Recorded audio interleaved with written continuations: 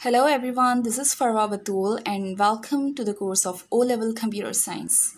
So today in this video we are going to see that how we can compress the text files or the numbers, right?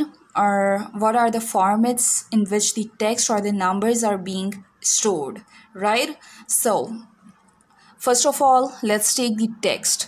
The text is basically nothing but the characters. It's a series of characters, right? So the text is basically stored in a text file or in a computer. It is stored in the form of ASCII codes, right? Okay. And each of the character has a particular ASCII code that can be converted into a decimal or a hexadecimal value, right? So let's suppose I have a character W. No, I have a character C, let's suppose. Then the ASCII code or the decimal equivalent, right, of the ASCII code is 67, or the hexadecimal would be 43, right? So every character has a particular ASCII code that can be written in terms of decimal or a hexadecimal value, or meanwhile it can be converted into a binary form so that it can be stored into the memory, right? So keep in mind that the text are being stored in the form of ASCII codes, and also each character needs an 8-bit of memory, right? For example, I have a character C, then it is going to have 1 byte memory in order to store, right? So this is about text. Now let's move towards numbers. Okay, there are different formats to store the numbers. The numbers can be stored as a real one, as an integer. It can be stored in the form of date, right? Time or currency, right? So these are the different formats in which the numbers can be stored, right?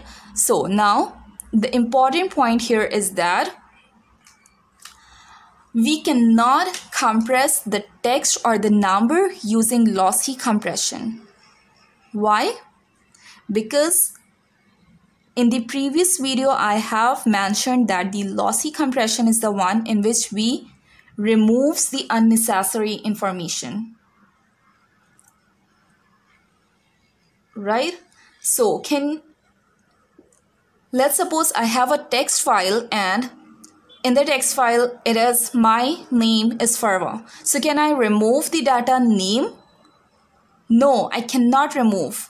I cannot remove a single character in the text file. Why? Because every word, each of the character is important in it. There is not unnecessary information hidden, right? Similarly with the numbers, let's suppose there is a date like 12/08/2016.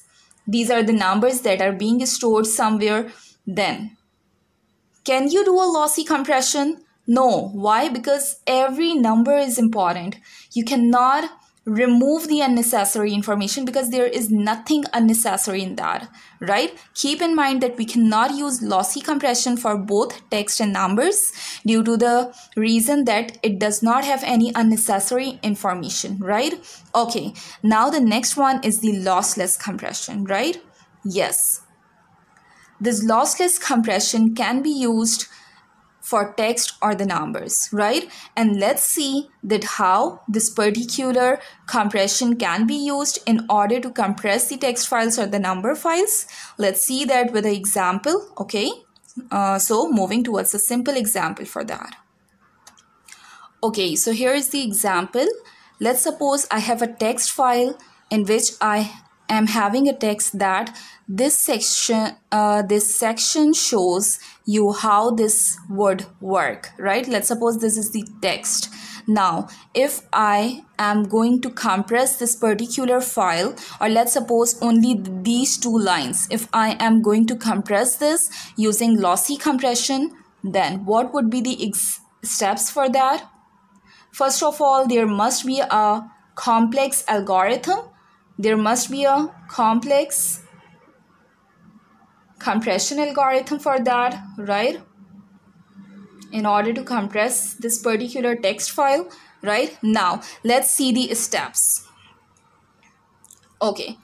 In the first step, I am going to identify the patterns, right? Or we can say the repeated words, right? Patterns or the repeated words, right?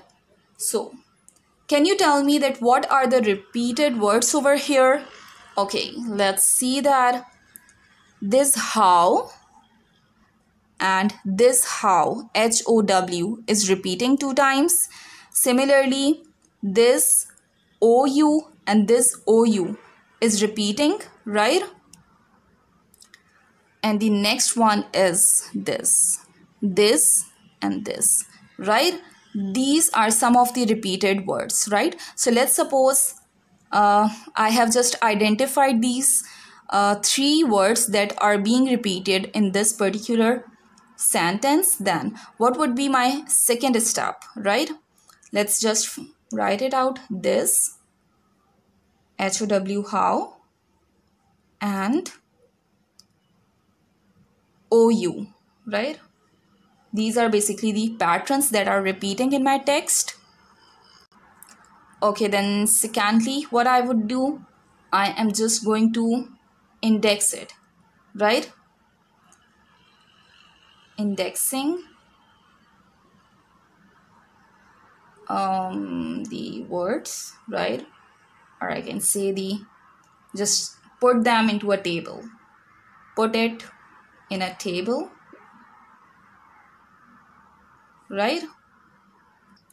Okay, in this step, I can do it like I have a table. Let's suppose I just give a number to each of these, right? Let's suppose it is numbered as 1, it is indexed as 2, and then it is as 3, right? So in this way, these patterns are being indexed, and now the file would be compressed, or in the file, when I am just compressing the file, okay, let's suppose my file is, this is my original file, and the file after compression is this, right? Then in this file, the repeated words or the patterns are being replaced with this index, right? Let's suppose it's 1, right? Section S, how, is replaced by 2, S, H, OU would be replaced by 3, then this how is going to be replaced by 2, and this would be replaced by 1, and would be W, OU would be replaced by 3, L, D, work, right? So how many characters are being reduced? Let's suppose I am just ignoring these spaces. Then 1, 2, 3, 4, 5, 6, 7, 8, 9, 10, 11, 12, 13, 14, 15, 16, 17, 18, 19, 20, 21, 22, 23, 24, 25, 26, 27, 28, 29, 30, 31, 32, 33, 34, 35. I am having 35 characters, right? Before compressing, and after compression, when I have indexed these and I have identified the patterns, how many characters I'm having? 1, 2, 3, 4, 5, 6, 7, 8, 9, 10, 11, 12, 13, 14, 15, 16, 17, 18, 19, 20, 21, 22, right? These are 23 characters, right? So in this way, we have compressed the file, the number of characters has been reduced, and now what would be the third step? This is basically going to be saved in a dictionary, right? Okay, then the next is, I can say that it can be stored in a data dictionary. Why? Because the data dictionary will be used in future when we need to recover the file, right? So we are going to use it. So this is the data dictionary. Now the third thing would be, in the table I am going to store the position for the patrons, right? In the table, right, you are going to store the position of these particular patrons in the table, as well as and the number of times each patron is repeating, right? So these are the two things that are necessary. The position, for example, this. For this, what would be the position? 1, 3. Let's suppose I am specifying the position in the table, and the second would be number of times. How many times this is appearing? 2 times. How many times how is appearing? 2 times, right? So this is the information that needs to be stored in the table, right? So this was a simple example in which we have seen that how we can compress the text file into a compressed form, into a form in which we can reduce the file size, right? And how we can use a data dictionary. This dictionary is going to be used to recover the file, right? So I hope the concept is clear to you. We haven't removed any kind of data. We haven't just eliminated any kind of redundancy, right? We have just replaced the words with the indexes so that the characters are being reduced, right? And the file size is then in this way has been reduced since we have reduce the number of characters, right? And this is the case of just 2 sentences. And if we are having lots and lots of text in a file, then you can imagine that how much redundancy there would be. So we can use this particular technique effectively in order to compress the file, right? So thank you so much for watching this. This is how we can do the lossy compression, right, in the text files, in the number file formats, right? Thank you so much for watching this video. I hope this is helpful to you and you have got the understanding of it. If you have any of the question, any query, you can comment below. I am going to answer it, right? Thank you so much. The compression has been over now.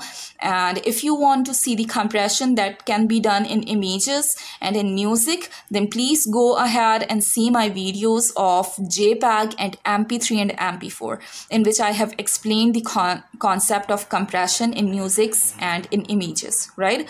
So thank you so much for watching. I hope this is clear to you. Take care, bye-bye, and in the next video we are going to start the error correction techniques, right? Bye-bye, take care, see you in the next video.